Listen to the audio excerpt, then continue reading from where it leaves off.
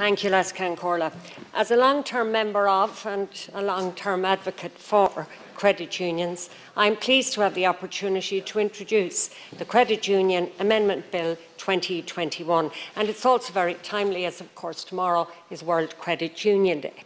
Now, the objectives of this bill are first, to amend certain provisions of the Credit Union Act 1997, in particular, to provide for the amendment of the objects of credit unions to include the provision to its members of additional financial services as are for their mutual benefit.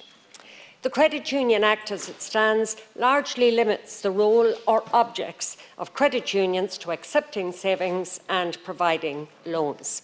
There is an additional list of services which credit unions can provide, approved by the central bank and subject to conditions. However, this list is outdated in the rapidly changing world of financial services provision. In order for any credit union to expand their range of services outside of this list, for example, to provide current account services, specific central bank approval is required for each individual credit union. This bill would allow a credit union to provide a greater range of financial services to its members, for example, current accounts, where the following conditions are met. Firstly, that such financial services are for their mutual benefit as determined by the board of the credit union, and secondly, that the credit union in question would hold, where applicable, any and all authorisation required under the relevant financial services legislation. Now, that last point is crucial because it makes it crystal clear that credit unions must operate fully and wholly in compliance with the relevant legislation pertaining to the financial services they wish to offer. In my view, whether or not a credit union can offer a regulated financial service to its members should not be at the sole discretion of the central bank. The second objective of this bill is to provide for the establishment of a credit union policy committee.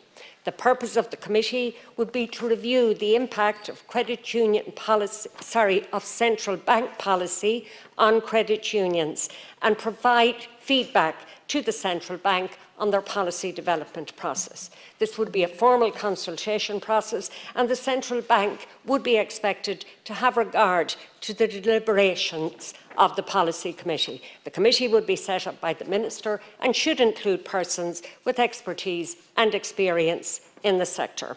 Such a committee would mirror CUAC, the Credit Union Advisory Committee, which is already set up to advise the minister.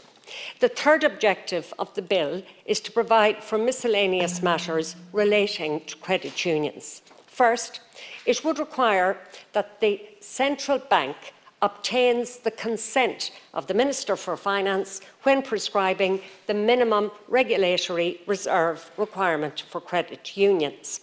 Currently, the central bank prescribes the minimum regulatory reserve ratio, which is 10% of the assets of a credit union. It's worth noting that the Irish figure of 10% for credit unions is much more than what is required from high street banks in Ireland and significantly more than credit unions in Australia, the US and Canada. But whatever the figure, I believe the Minister for Finance must give his or her consent to setting that figure. It's also proposed that when amending a common bond, the central bank shall have regard to the common bond of other credit unions and ensure there is no overlap. It is really important that the unique nature of the common bond should not be arbitrarily altered.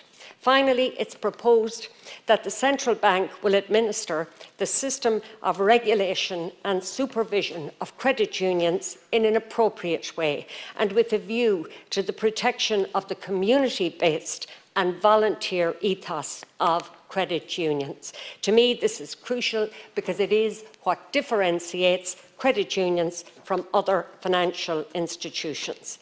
They are not-for-profit, member-owned financial institutions and run according to a volunteer ethos. This must be recognised and taken into account by the Central Bank in all its dealings with credit unions.